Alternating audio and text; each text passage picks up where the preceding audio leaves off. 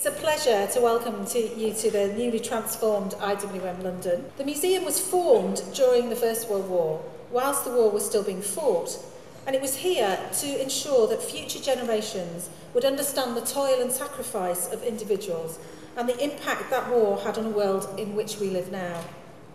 Almost 100 years later, IWM continues to its commitment to that founding mission, finding new and relevant ways to engage modern audiences on the subject of the First World War and also for conflict to the present day. Back in 2010, we started the project to transform the museum with the aim to create a new space which not only improved the facilities for our visitors, but also new First World War galleries to mark the centenary of the First World War. The First World War galleries that you see today are the product of 4 years of intensive work by teams across IWM, supported by an advisory board of highly distinguished academics. In them, we have endeavoured to explain to new generations how the war started, why it continued for so long, how it was eventually won, and what its impact was.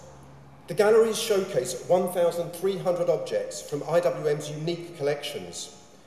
They range from large pieces of weaponry to intensely personal items, such as letters and diaries.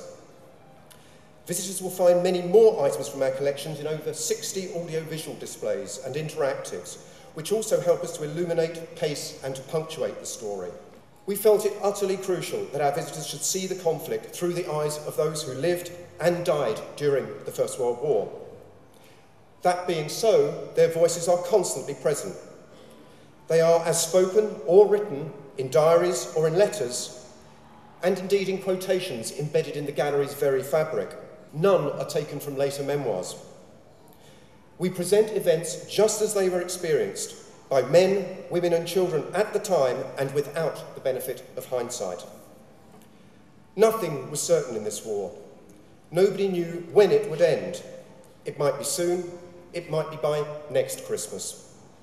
The First World War meant 4 years of surprises and 4 years of shocks. We felt it hugely important that our new galleries should reflect that.